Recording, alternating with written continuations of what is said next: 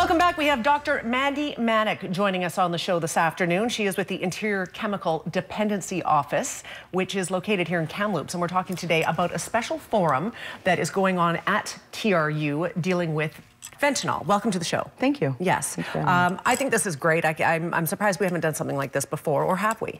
So there was actually one on March 2nd. It was geared more towards TRU students.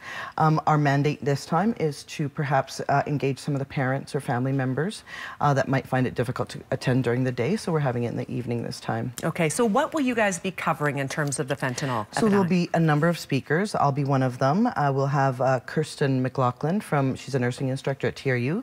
She'll be talking about naloxone and naloxone kits. We'll have counselors that deal with youth and adolescents as well as parents from the Raven program. And my talk will be educating patients on what is an opiate, what is fentanyl, what is carfentanil, why are they so addictive, and why is it so hard to stop using them, and maybe more importantly, where to get help. In your line of work, Mandy, I'm sure that you have seen many situations, some of them very sad. Very sad. Yeah, I agree. So we've actually had, this year alone, in January and February, we've had 7 deaths. But last year alone in Kamloops, we had 41 deaths. And some of them were our patients. Some of them were sons or daughters of friends of mine. So it really hits close to home. Absolutely. Yeah. We have some slides that we'd like to go through just sort of to drive the numbers home. Maybe you can speak to these, Mandy. So, you know, this is a graph of why these medications or illicit drugs are so dangerous. And you can see on the left-hand side, we compare everything to morphine. And way on the right-hand side, we can see fentanyl. And fentanyl is about 100 times more potent than morphine. So if you're used to using other illicit opiates, including heroin, because you can see that heroin is probably, you know, halfway in the middle, and fentanyl is just so much more potent. There's no comparison. There's no comparison. And carfentanil, which is on the bottom one, is a newer synthetic opiate that's just making its way on the scene. And as you can see, it's guesstimates are up to 10,000 times more potent than even fentanyl.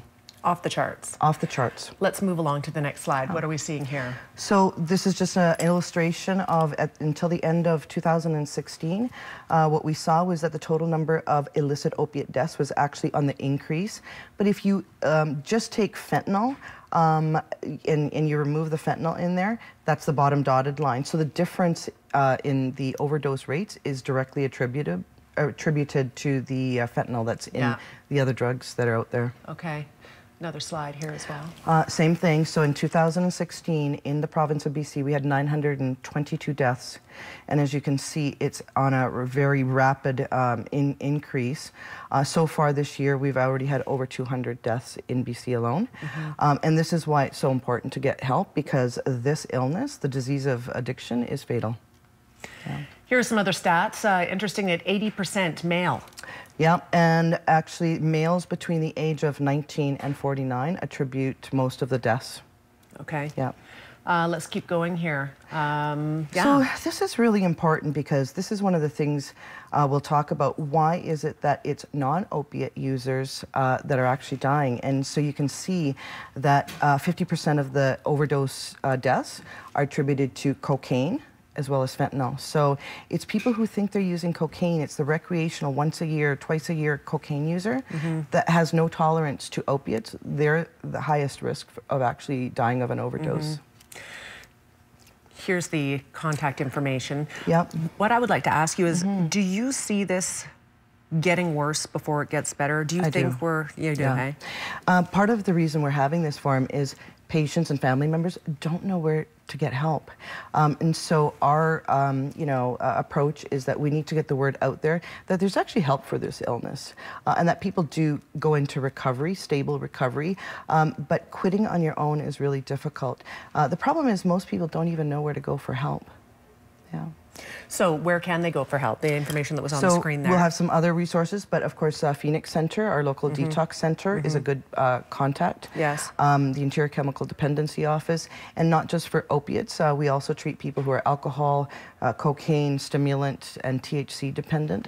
And a lot of people who may be on pain medication that don't want to be on them anymore. So we help them safely come off of them.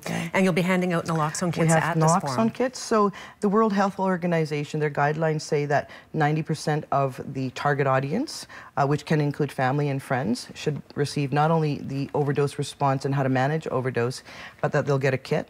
And 90% of those will actually have a kit on them at all times. So that's what we're doing. We're going to be training people, and people who want a kit will have access to one. That's awesome. Really appreciate having you on the show. I think you're a very valuable resource for our community, obviously. So people will certainly benefit to attend this forum. If you're interested, you can certainly head over to the Barber Center House of Learning on March 30th. It kicks off at 7 o'clock. Information is also on the screen. Mandy, thank you very much for being here. Thank you for having me. All right, Thanks. quick break. We'll be right back. Stay with us.